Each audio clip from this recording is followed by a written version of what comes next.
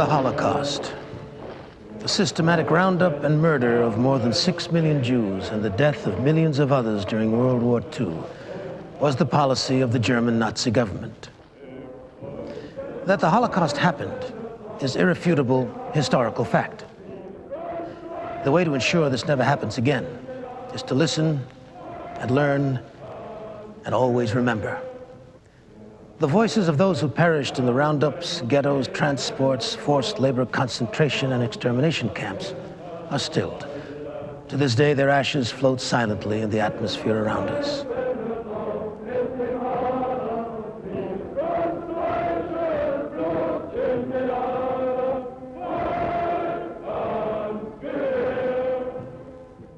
But there are those who miraculously and courageously survived the maelstrom of Nazi anti-Semitic violence. There are among us people who have endured the most brutal, inhuman treatment imaginable. One such hero is Ethel Kirschenbaum. The Germans came into our town and they had a selection where most of our town was taken away. And they told us that they were taking them to work camps. My aunt, who had 14 children, was left with one daughter. And then they put us into sort of like a ghetto. They segregated a certain area in town where we all had to move into. And we lived there for about 6 months. And then they made a second selection, which was a complete surprise. Nobody knew. Before, we had warning, so we could hide. This time, there was no warning. And they brought us all into the square again. My dad escaped, and they took me and my mom, my sister, my aunt, and my 2 cousins to the town prison. People who were trying to escape, they were shooting them on the spot.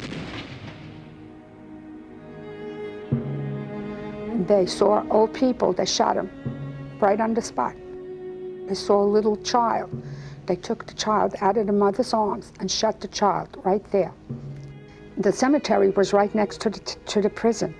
They said, if we're going to be shot, we want to be shot right here on the prison. And they took my grandparents and they shot them right on the cemetery. And we went to prison, all of us. And then they came in the middle of the night and they took out my aunt, my sister, and they brought them to the cemetery and they shot them. And one of the prison guards, which was a Pole, my dad used to do business with him. He saw us in the prison. He opened the door and he said, run. At least you'll be shot like a person, because where you're going, it's going to be horrible. So we ran, and nobody would hide us, and nobody would help us. And then my mom went into a barn, and she saw that nobody was there. And we were hidden in that barn without the knowledge of the owners. One night, we heard someone coming up, and we thought for sure that the Germans had discovered us. And all of a sudden, we heard my dad's voice. And when he found out the ordeal that we were going through, he said, look, it's a working camp, it's not a concentration camp. You will be better off being there. And that's what we did. We went with our dad to this camp. My mom was a fantastic seamstress, and the head of the camp, whose name was Fikes, went around asking if there was anyone here who could sew. And my mom said that she was a seamstress by profession. And he brought a machine for her, and she was making shirts for him. And she was making things for his wife to send to Germany. And he made a selection. And he took whatever old people were there and all the young children and put them on one side to be shot. When he selected me, selected a lot of my friends. My cousins were older than me, so they went to the line where you live. I went to the line to be killed.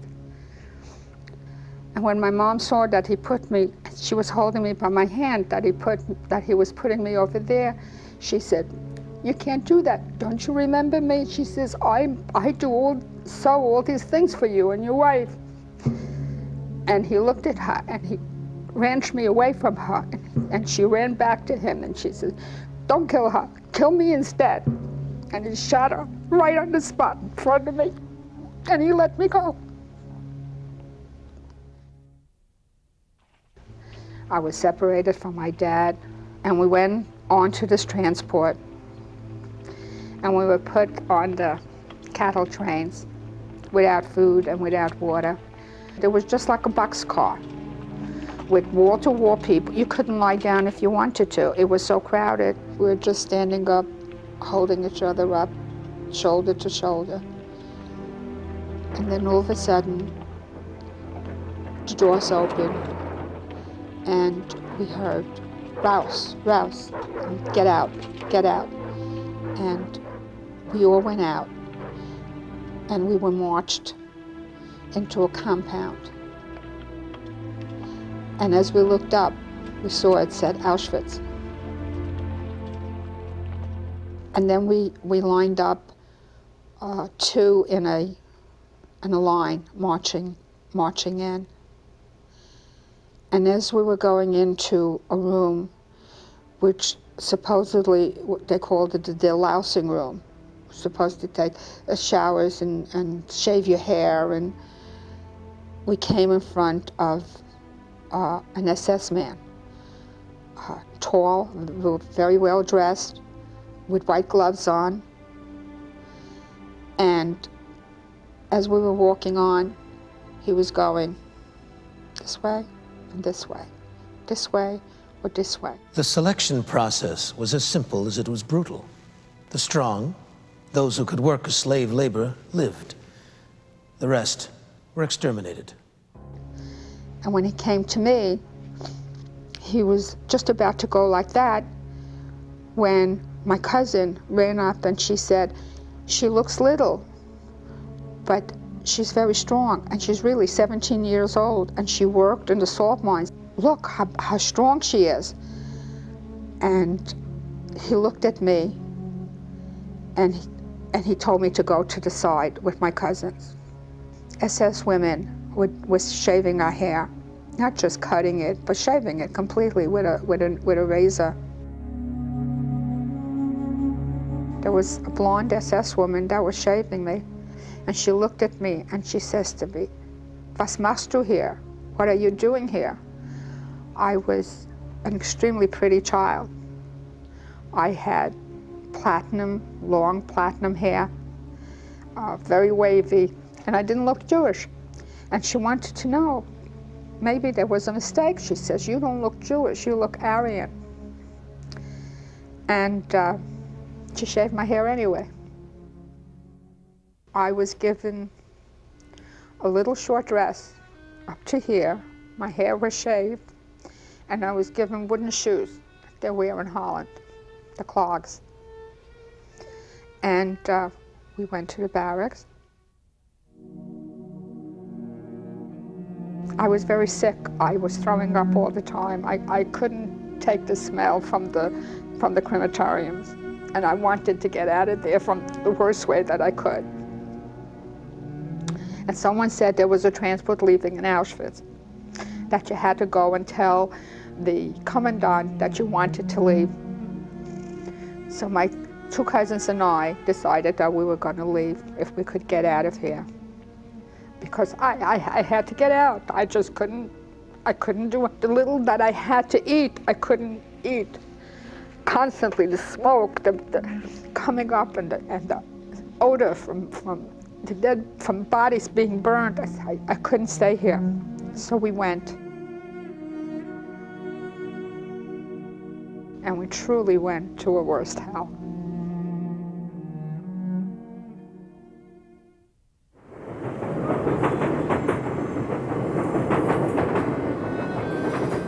we went to a place called Stutthof, where Auschwitz was half a heaven compared to how this was. But I always felt wherever I went, since my mother was killed, that I was going to live. I always felt my mother was with me. And when we got there, we had the same thing. We had the selections. And he just put me with my cousins, where he took stronger people immediately to the others. Once again, Ethel Kirschenbaum was chosen for her looks, her near Aryan looks. A guard took her in tow and brought her to the camp kitchen. I decided that I wasn't going to live anymore. How could I go through all of this? I had my two cousins, but how could I possibly survive all of this? When I come home and come back to the Americans, someone who's bigger than me and stronger than me just dies of starvation.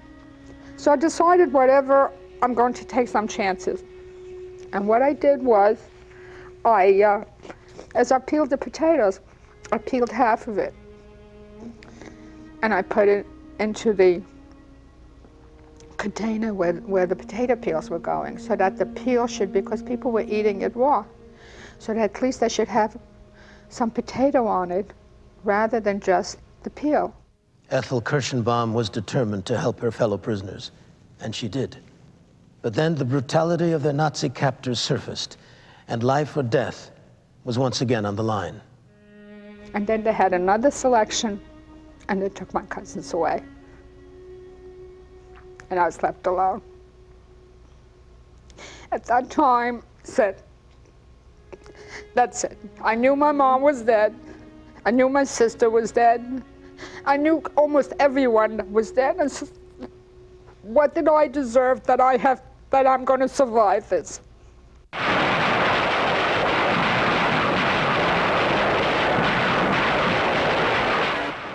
As the Allied armies hammered away at the collapsing Third Reich, the Soviet army approached Stutthof. Now time was on Ethel's side, or so she thought.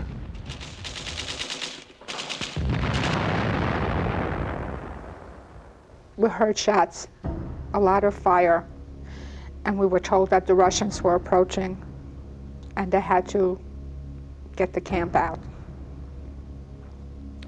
And they took us out on a train, and we were on the train for about 4 days with very little food. And then they put us on boats. In a desperate effort to hide their crimes, the Nazis moved the surviving prisoners out of the camps. In Ethel's case, by train and then by boat. They were on the Baltic Sea for 10 days with only salt water for sustenance. My body was swollen from drinking all the salt water. And we were sure that none of us were going to survive. And then we heard bombs. And we all said, thank God, at least we're going to die like human beings. But Ethel and the others didn't die. The planes that attacked their boat were British. As the plane saw that people were going into the water, they zoomed down and they saw that it was inmates, that it were people who were wearing the striped thing, so they threw life preservers down. Ethel and her fellow survivors swam to shore. It was the town of Neustadt, then in the hands of the British Army. And so they were finally liberated. We were in this hospital, and they tried to get people to speak to us that we could understand. Nobody spoke Yiddish. It was a strictly German town. They were trying to get the water out of us and to feed us very, very slowly. Those who were over 18 were going to be released to do whatever, to search for their families. Those under 18, they were going to take to Switzerland, to a rest home, to recuperate. I knew a lot of my family was dead, but I could not believe that everyone was dead. I felt my dad was alive. Nobody knew. I didn't see him get killed. I felt out of all my hundreds of cousins and my aunts and my uncles, somebody had to survive. And not knowing very much about geography, I felt that if they sent me to Switzerland was the end of the world. I was never going to find anybody. So I pleaded with them to please let me stay so I can go travel through Germany and Poland and see if I can find anybody from my family. And they said, no way, you're too young. I was then 12 and a half. As the war ended, thousands of concentration camp survivors began to look for the remnants of their families, their towns, their lives. For Ethel, hope was all she had to hold on to. Hope and a stroke of luck. This man happened to be looking, and he recognized my name because he was my dad's best friend. And he signed that he was my uncle, and he brought me to this town in Lübeck where I met a lot of people. Ethel found people from her hometown, but not her father. However, a man in town had a picture. And he said, I have this picture of all these people that I survived with. Maybe you'll recognize somebody. And I looked at this picture, and the one in the striped jacket is my father. And I looked at the picture and I said, this is my father. And I said, where is he? He says, he's in Feldafing. I said, okay, I'm going. He says, you can't go because your father traveled through half of Germany, and whoever he met, they told him that you can't possibly be alive. So he decided that he wants to go and settle in Israel and live in Israel. So I wrote my dad a letter, which my dad kept. And I sent him this letter. It says, my dearest daddy, it's really me. I'm alive, and the man told me that you're trying to go to Israel. If by some miracle you decide to come back, this is where I am. I've been all alone, waiting for him, and God answered my prayer. I love you so much, Daddy. I can't wait to hug you. I don't think I'll ever live to see the moment where I'll see your face again. If you come back and you find us, please put on wings and come fly to me. If not, I will see you in Eretz Yisrael, your loving daughter. Well, he came into the town of Feldafing, and the man was outside, and he saw him get off the train. And he said, I can't believe it. He says, it's a miracle. I don't believe it. Look. And he ran with the letter to give to my father. And he said, look, I have a letter. I found your daughter. She's alive. Ethel had no idea that her father had returned to continue his search, and that he had her letter. She made plans to go to Israel to find him. And then one night, we were all sitting at the table, and we're eating, and I hear a little knock, very soft. And we turned around and said, anybody hear a knock? And my friend said, yeah, I think someone's at the door. And the four of us are sitting, and one of my friends gets up, and she opens up the door. And there's two people standing there, and one is slowly pushing the door open like a centimeter at a time. And when it's in full fling, I see my dad standing there. Of course, I flew into his arms. From that moment on, we were inseparable.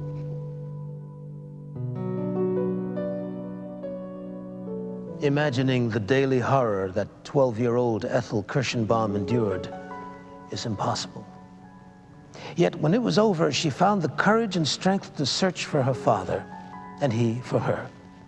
What a marvelous act of faith, and what a great reward to find one another.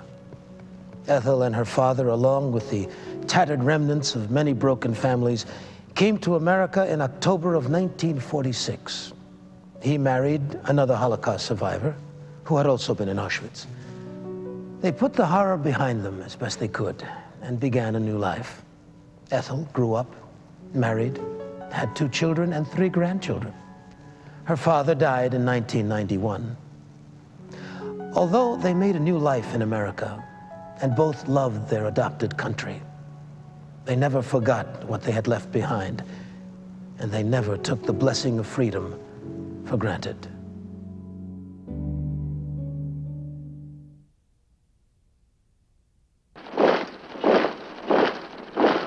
Dokumentieren soll. Hier sinkt die geistige Grundlage der Novemberrepublik zu Boden. By wits, by luck, by miraculous twists of fate, every Holocaust survivor wonders, why me? Why did I survive and not others who were stronger? Why? For Abraham Rothstein, the journey from childhood to manhood was a nightmare filled with many extraordinary twists and turns. Until the Nazis invaded the Soviet Union, the 2 countries had a non-aggression pact. Part of the deal allowed Soviet troops to occupy Lithuania. Then, when Germany broke the pact and attacked, German troops poured into the tiny country. As in every other country they occupied, they brought their anti-Semitic brutality with them. Der Novemberrepublik zu Boden. I was born in a town in Lithuania called Šiauliai, or Shavli, as it was known in Russian or Yiddish, October 16, 1928. My father had a cafe, a bakery, a movie house, and other associated business. The atrocities to the Jews started mainly in the smaller towns rather than in a town like Kovno. They took one old part of town, which was called Viliampoli, or Slobodki, like it was called in Yiddish, and they designated that to be the ghetto. They built a barbed wire fence, and one day we were told that we have to move into the ghetto. And the way things happened is essentially you could exchange houses with the local population in that particular geographic area, which was the ghetto. So due to the fact that we lived in this very nice modern building in Kovno, the people, my father's relatives who owned that house, exchanged that house with some Lithuanians in what's going to be the ghetto. The only thing is that in one house, which was meant maybe to house half a dozen people, you wind up with about 50 or 60 people, so you didn't really live in an apartment or a building anymore, you only had a room. And that room usually used to house the whole family. You didn't go to school anymore, professionals couldn't work in their professions anymore, you were not allowed to walk on the sidewalk, you had to walk on the street, you also had to take off your hat whenever you saw a German. Fear was the biggest emotion we felt. Fear of everything, fear of not surviving for the next 10 minutes, fear of being killed, fear of being hungry, fear was an instrument by which the Germans were actually reigning. Because if you can instill fear in people, a very small amount of people can control a very large amount of people. We lived in constant fear, yes, in constant dread. Everything the Germans did was with controlled chaos. Because in a chaos, people don't think clearly and they do what they're told to do. The inhuman brutality that was being perpetrated by the Germans in other parts of Europe began to raise its ugly head in Lithuania. Even though he was just a boy of 15, Abraham Rothstein quickly learned what selection meant and how to survive. You started being aware of it because you knew You knew what was taking place in Poland. We also knew about mass killings which took place in the forests around it. In Kovno, they used to bring people and they used to kill them and then burn them. The German Jews were not brought in freight cars. They were brought in regular cars. We used to work on the railroad, and periodically we had the opportunity to come in contact with them. And we used to tell them, try to somehow blend in amongst us. Try to get in with us to the ghetto, because we don't know what's going to happen tomorrow, but for today we seem to be safe. They never paid attention to us. They were not resettled. They were immediately taken to the 9th Fort, shot and burned. The following day, there were no more.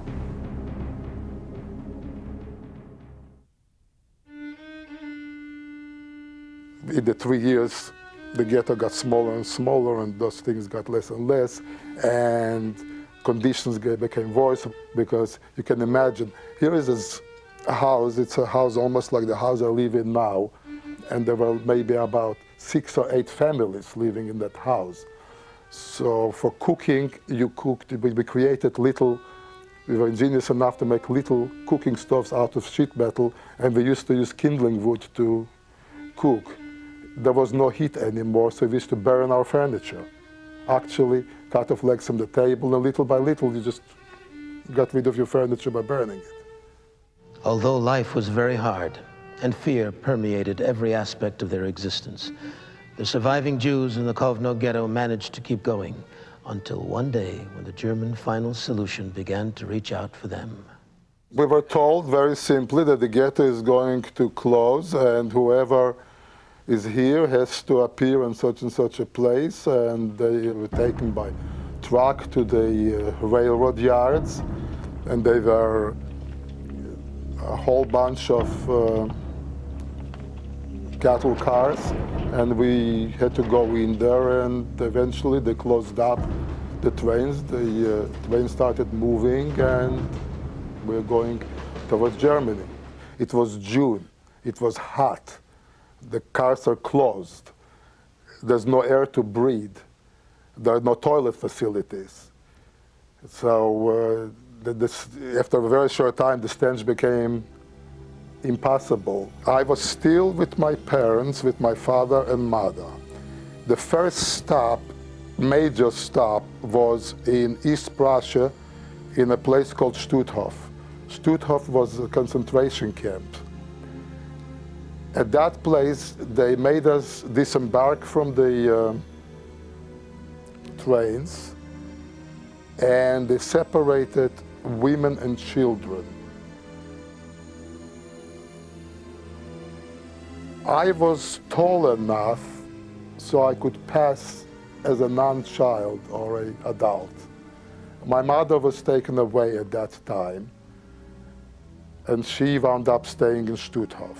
Abraham and his father boarded the train again and moved deeper into Germany. It was a journey that took him away from his mother and toward a life of slave labor and unimaginable hardship. 2 or 3 days later, we wound up in Bavaria, in a place called Landsberg. Landsberg was also the same place where Hitler wrote Mein Kampf. Landsberg was a satellite camp of Dachau. Around Landsberg, there must have been at least half a dozen camps. Each camp housed probably about 3,000 or 4,000 people. And I wound up in a camp called Lager 1, means Camp 1, which was right at the outskirts of the town, Landsberg. I was in that camp from June or July 1944 till middle of April 1945. It was a labor camp, but the minute you got sick for more than a day or two and you could not work anymore, they sent you to another camp, and over there they didn't shoot you, they just let you starve to death. The fact is that 95% of the people who came to all these camps died within the 10 months we were there.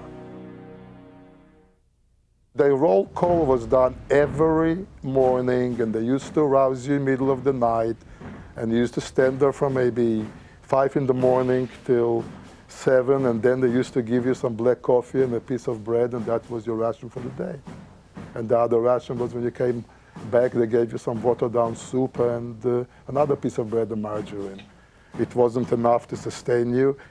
In a lot of the cases, it wasn't enough to kill you, so people just existed somehow. The prisoners were slaves. They worked from dawn to dark. The conditions were subhuman. About 4 or 5 kilometers outside of town was a huge construction project, and I happened to have been working on that construction project. They dug out the ground, and then they put in over the ground reinforced concrete, and on top of the reinforced concrete, they planted trees. So from aerial photography, you couldn't see anything. And my job was to work on the reinforced concrete where you connect the girders together and you twist them with wire. Now you can imagine it was winter. All I had on was my striped suit because I didn't have any civilian clothing anymore. All I had on was clogs, not even shoes, and I had no gloves. When I worked there, my hands used to freeze to the metal girders, and my skin used to get torn off.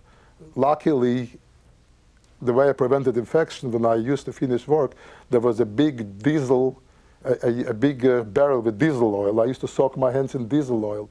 That may have done the trick, I don't know. Somebody was cold in the winter, so they cut a piece of blanket to wrap around their feet.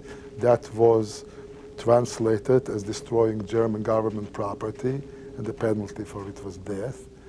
So I remember very vividly 3 people got hung in the camp because of trying to keep their feet warm. We became very, very fast lice infested. And the first time I saw a louse, that was a lot of horror, and then you just got used to it, and all you had to do is just kill them between your fingernails. The Germans decided to clean us up, that we shouldn't have any lice anymore. So they built a bath, which was maybe about half a kilometer outside of the camp. We didn't know what's going to happen because when they say bath, we figured it's probably a place they'll guess us, because that type of information already seeped out and came true. The German killing machine was now in high gear. Millions of Jews and others were being systematically murdered. Abraham Rothstein knew about Nazi gas chambers, and so did the rest of the world. So here it is. I have the equivalent of about 102 or 103 fever. It's winter. I have nothing on, just striped suit. I have to walk through the cold, to the snow, into that bath to get cleaned up. I get there, we go through the cleaning up, the shower, and there was no gas. It was really exactly what it was supposed to be. And I collapsed and I fainted. A lot of people died. They threw me on a wagon with dead people. So here I'm in the cold, maybe it was 25 or 30 degrees Fahrenheit, and I'm on this wagon with dead people. I wasn't quite dead yet. It so happened that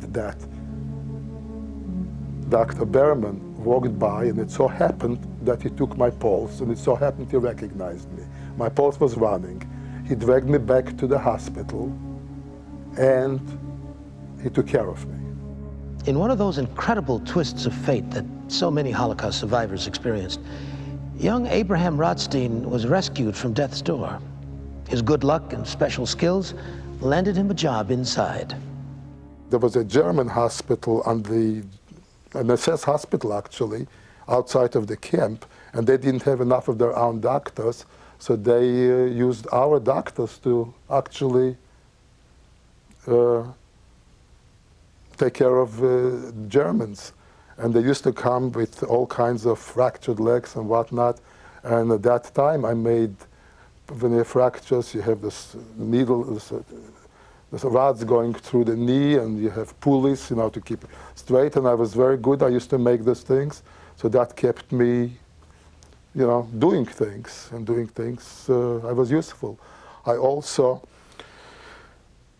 learned how to take care of radios. So I used to go out of the camp, from the inner camp, which was, and then go to the outer camp where the Germans live, just tell them my number, which was prisoner number 81, 170 was my number. And I used to go in and I used to fix radios. While I used to fix it, I used to listen to the BBC in German. So I got very quickly a very good idea what's going on. I memorized it, and I used to come back to camp, so the other people, and you know, so we knew really what's going on.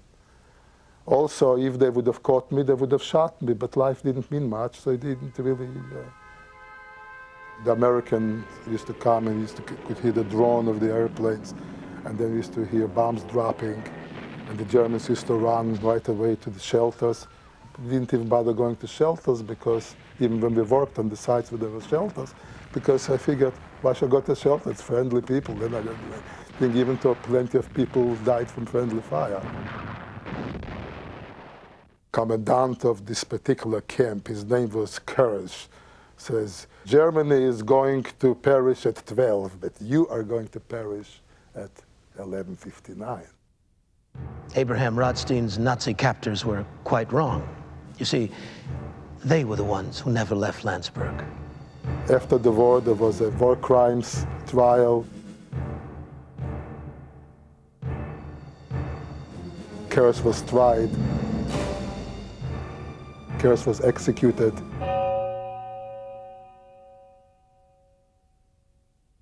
Middle of April, the small camp, like Camp 1, the satellite of Dachau, was starting to be closed up, and we were being transported now again on cattle cars to the main camp, Dachau. It was a very short ride. Dachau, the first concentration camp the Germans built, was also one of the most brutal.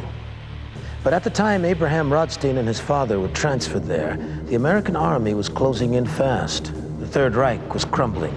Germany was in flames. A day or two later, I was sort of half asleep. It was in the evening, and some Frenchman tugs on my blanket, and he starts yelling, American, American, and he drags me out, and I go out, and here I see American soldiers, and they liberated the camp. On April 28, 1945, the U.S. Army entered Dachau. Most of the German guards and SS officers either fled or tried to blend in with the prisoners. When the soldiers realized what they had liberated and what had gone on there, some of them could not be controlled. They killed every German they found. The sight of American GIs chasing down and killing the SS tormentors must have been surreal to those long-suffering prisoners. While Abraham Rothstein, a victim of Nazi oppression, was on one side of the barbed wire, Lester Strikoff, a Jewish GI from Brooklyn, was one of those American liberators. When we got like about 10 miles out of Dachau, that's when this smell hit us. And that smell is the worst thing I've ever had to count with everybody. We have these wool knit hats in the army under our helmets. Everybody was taking them off and putting them up to their noses. They were men vomiting from the smell. That's how strong it was. We knew already the smell of death. We knew. We had smelled death when we had come across dead soldiers laying in the field, so we knew that pungent, sweet odor. But this was so strong that men were getting sick. When we got into the town itself, beautiful town, like I told you, white flags all over, people walking around like nothing happened. It's unbelievable.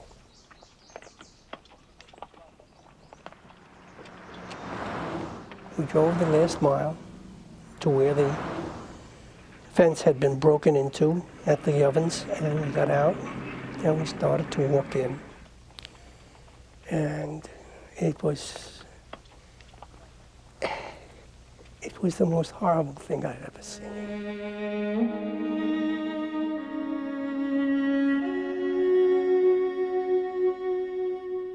people saw these things, but they could not imagine in their wildest dreams what had taken place here.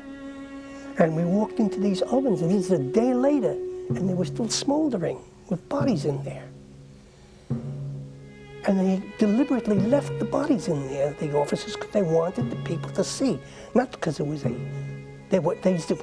been burned already. You saw dead bodies.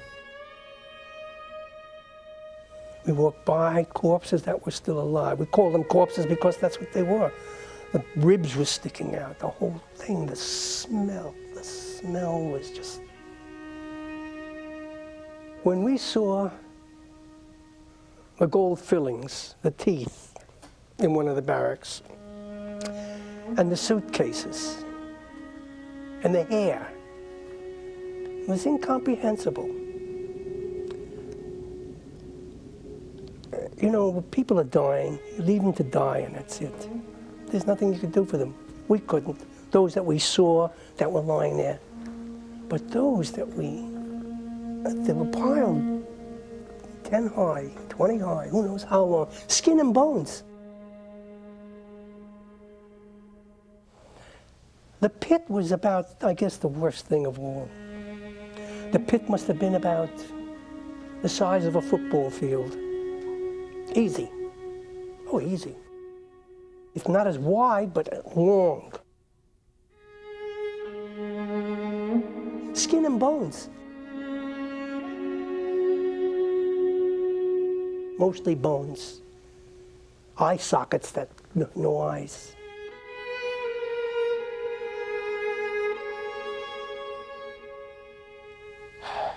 It was a sight that you remember for the rest of your life.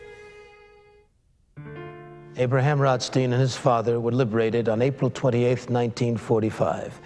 Miraculously, his mother survived Stutthof. The Rothsteins were one of the few families left intact after the Holocaust. They immigrated to America in 1950 and started life anew. Abraham Rothstein became a successful engineer, married, and had 3 children. He has no interest in visiting Lithuania, but he has been back to Germany on business and as a witness, a survivor. 53 years after the fact, in a very special moment, prisoner and liberator finally met. In fact, they may have passed by one another. A young American soldier, shot numb by what the Germans had done, and a 17-year-old prisoner, grateful to have survived for one more day. Perhaps the lesson is best captured in the words of a German Protestant minister named Martin Niemöller, who himself was imprisoned in Dachau for 7 years.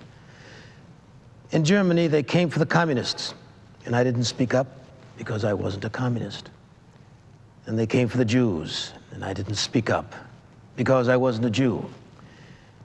And they came for the trade unionists, and I didn't speak up because I wasn't a trade unionist. Then they came for the Catholics, and I didn't speak up because I was a Protestant. Then they came for me, and by that time, there was no one left to speak up. Stories of survivors, told in their own words, and passed from generation to generation, from millennium to millennium, is our insurance that humanity will never forget and will never repeat the evil of the Holocaust.